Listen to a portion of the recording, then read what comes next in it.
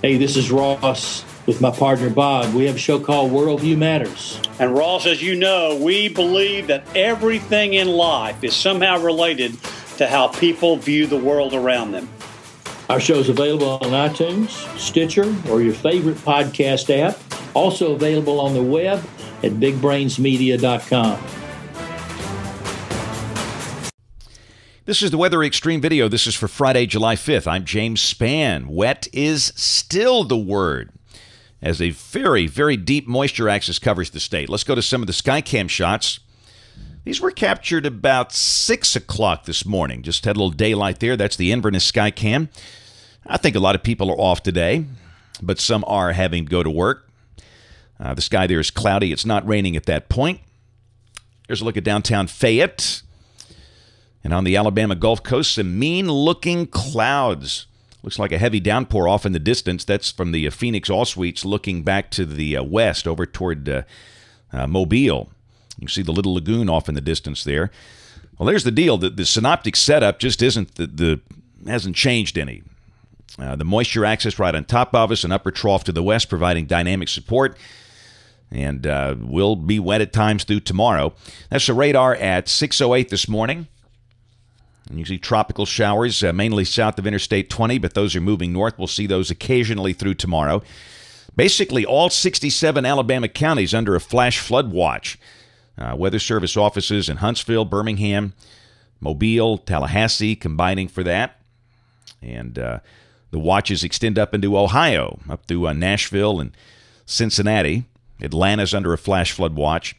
Of course, the good news, no severe weather. The air is cool and stable, just some 5% pockets around the nation.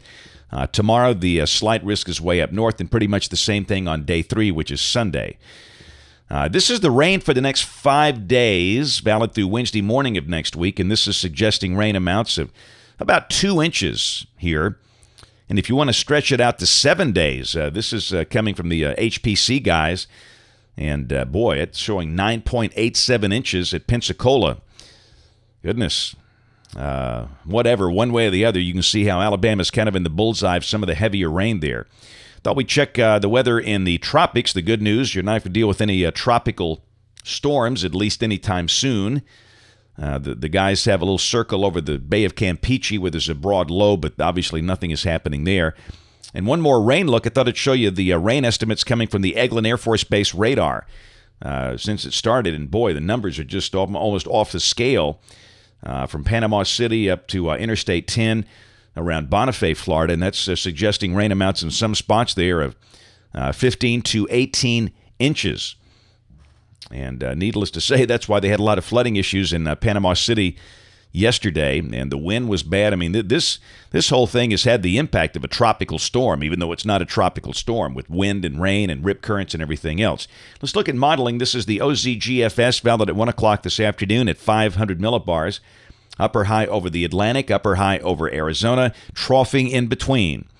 And with that moisture in place, we are in prime position for more rain today. Here's the high-res NAM, valid at 4 o'clock this afternoon, showing rain over most of the state. Any improvement tomorrow? Not really. This is the high-res NAM at 4 o'clock tomorrow, 4 o'clock Saturday. Occasional showers and storms. Doubtful we make it out of the 70s today. We might touch 80 tomorrow.